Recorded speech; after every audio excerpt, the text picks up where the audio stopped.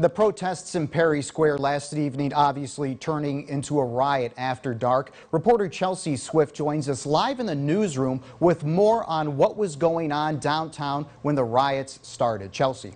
Hi, Brian. From where I was standing last night, I saw a lot of people with their cell phones out recording fireworks being launched and tear gas being lobbed from the police department roof. No justice, no peace! No justice, no peace! No justice, no peace. This is one of the phrases people were chanting as the peaceful protest began early Saturday evening.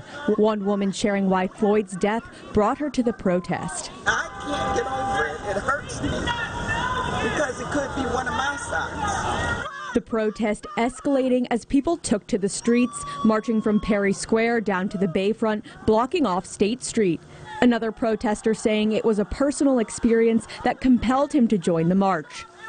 When I was 11, 12 years old, an Erie Police Department officer stuck his gun in my face. That stuff is regular to a black man in not only Erie, Pennsylvania, but it's regular to a black man in America. And by nightfall, the protest turned into a riot as people congregated in Perry Square. Police began lobbing tear gas to scatter the crowds. However, the unrest continued, one resident saying why he and others stayed even after the police started using tear gas and shooting rubber bullets. Every single person out here got a story to tell, and it's basically against the police. You know, if they would come out and be part of the community, we wouldn't be out here.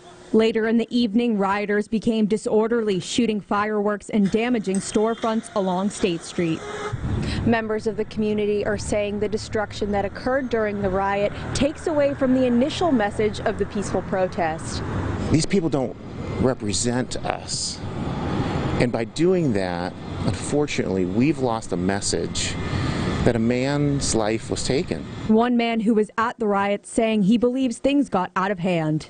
I think we could have been more under people's businesses, left their businesses alone.